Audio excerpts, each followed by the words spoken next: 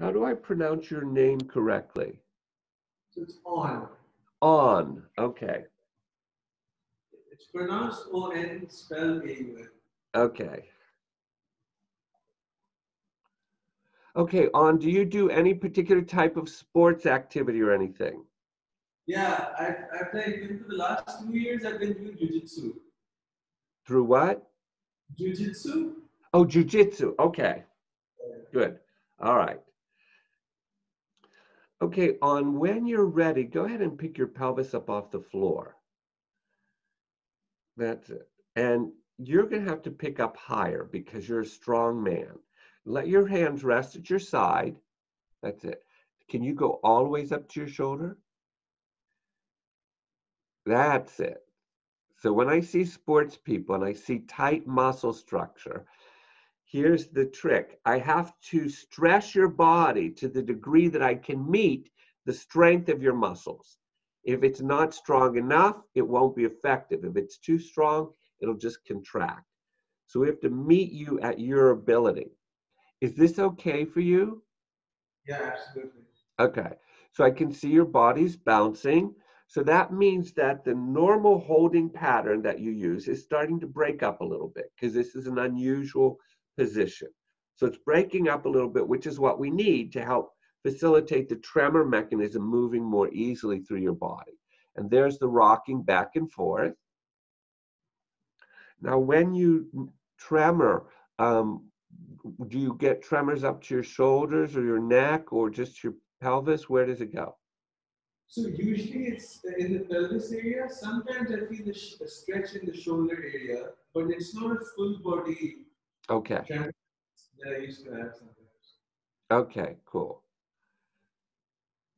All right, so now just close your knees a tiny little bit, right there. That's all. That's it. Just wait there. And On, you can keep your head looking straight up at the ceiling because I don't want you to have your neck twisted. However, when you talk to me, you'll probably have to face the camera just because of the audio. But other than that, keep your head straight up and just relax. Yeah. There. See, that's how long it took for us to wait for the structure to move itself. The body never moves at the speed of the ego. It has its own pace, and we have to be patient enough to move at the body's speed because it'll show us when it's ready to move. Yeah. See, and you just wait and trust it. So now a tiny little bit again, very little, you're going to close your knees. Good, just like that. See, that movement is still a little bit kind of disorganized. It's confused a little bit. And I can see that it's moving in 2 or 3 different directions at once. And so we want to give it time to figure out how to reconnect all the tissue. Yeah, that's the rhythm there. It's like a pulsation in the body. And that intensity and calming down, what it's doing is it's kind of pulsating itself to open up and contract and open and contract until it can finally stay open. Close your knees a little more.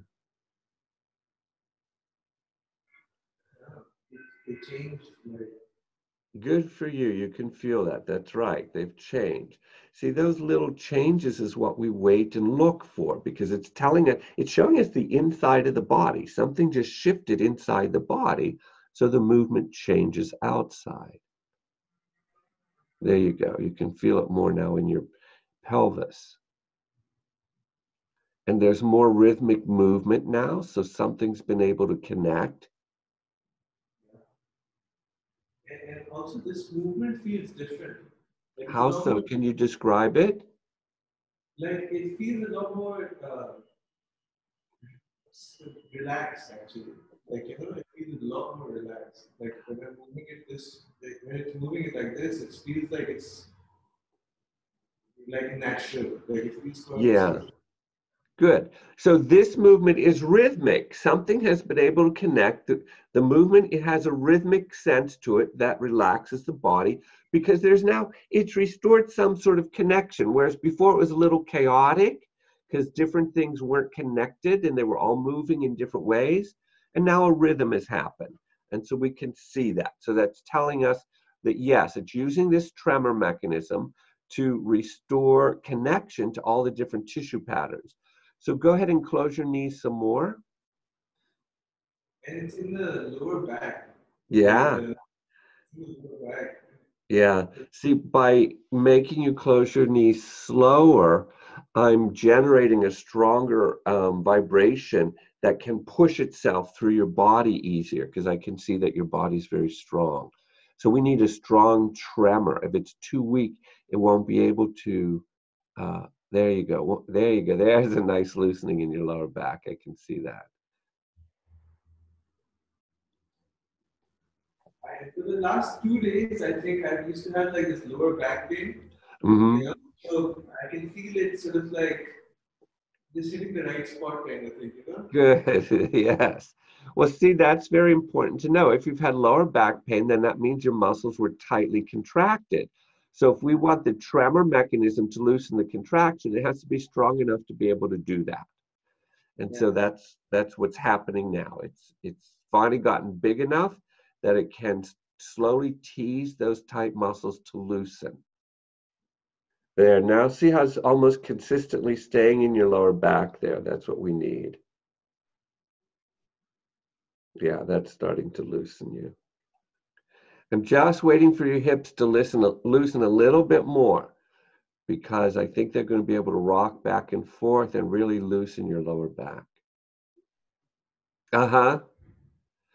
Can you move your shoulders, like pull your shoulders up towards the ceiling? That's it. Move them up like that. And then drop them down. There you go. All right, you're doing good. Okay, so there we've got the tremor mechanism going up to your neck. You can just keep looking up at the ceiling. You don't have to face me, because we need your neck to be in a straight position.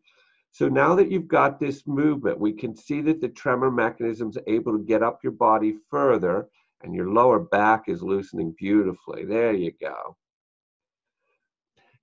Turn your feet flat on the floor and move them about 3 inches apart, and your knees wider apart than that. That's it, just like that. Now just relax and breathe there. We're just going to let it loosen you up a little bit. There you go. Take a breath and relax with that on. It's a beautiful thing. Your body's just coming to life right there. Just give in, like, oh, the struggle's over. Your body won. We'll let it stay like this for a little bit, because it's loosening up your neck. So that's good. And then we'll work a little bit more on your shoulders, because I can see they're still tight. They're holding real strong. So we'll loosen those a little bit. All right, so now we're going to try to help your shoulders a little bit more. So go ahead and pull them up towards the ceiling, and then let them drop. That's very key. Don't set them down. Let them drop down. There you go. See, your hips are releasing now. You're getting that little rocking back and forth. So, but it takes this long for that to do that, because your structure's really strong. See, oh, look at that nice release. Oh, your shoulders are excited. The hips and shoulders often are very connected. There you go. It made it. After all that time, it finally got there. So once your hips release like this, then your shoulders are going to try to follow that release. That's beautiful. All that tremoring loosens your spine enough that it can now move itself. That's what this rocking is. It's actually twisting your spinal column, because it can now. The tightness along the spine is letting go. If you notice, when it twists to your left, there's still a tightness in that twist. Whereas when it twists to the right, it drops all the way down to the floor, and there's a bigger twist. Okay, so now we're going to come out of that twist, and the way to do that is move your feet wider apart. Like my hands are stretching in 2 different directions. That's wonderful. Yeah, it should go all the way down to your hands. We'll do some interventions there, but I want to wait and see what the body's going to do first. Wow, that's very nice. Where do you feel it's trying to stretch you when it moves your arm like that? Like my biceps. Yeah. Good for you. That's right.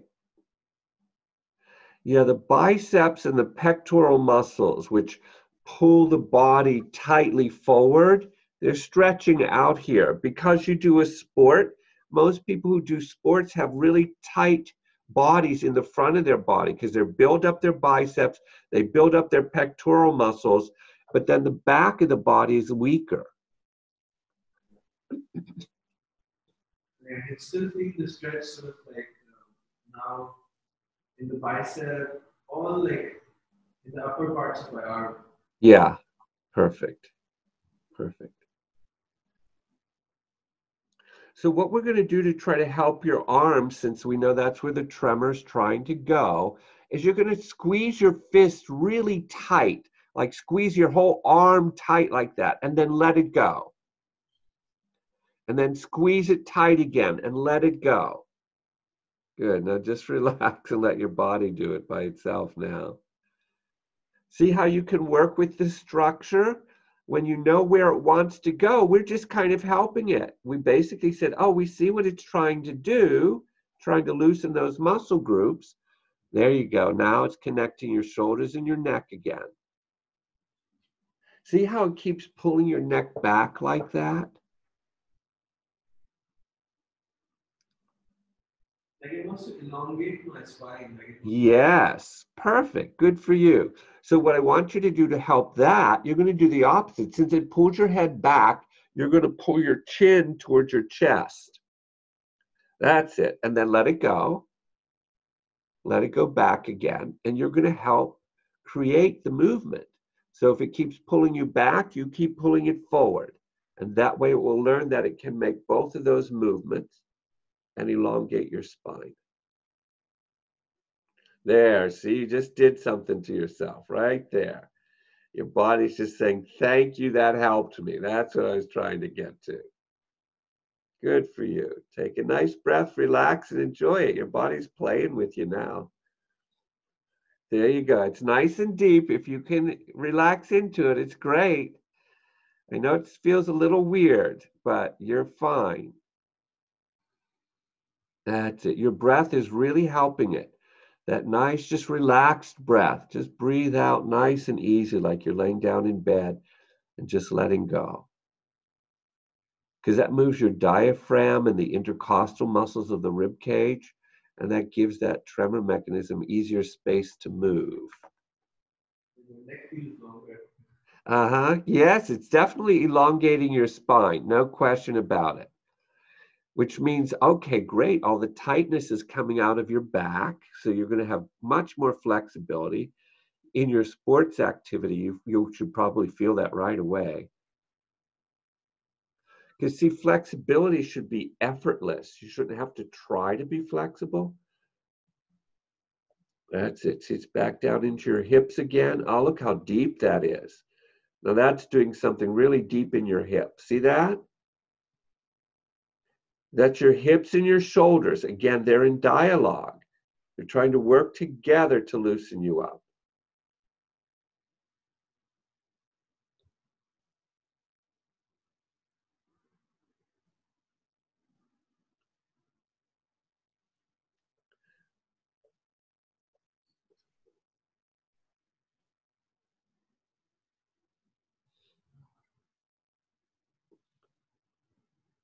Ah, look how loose your neck is becoming. Oh, that's beautiful.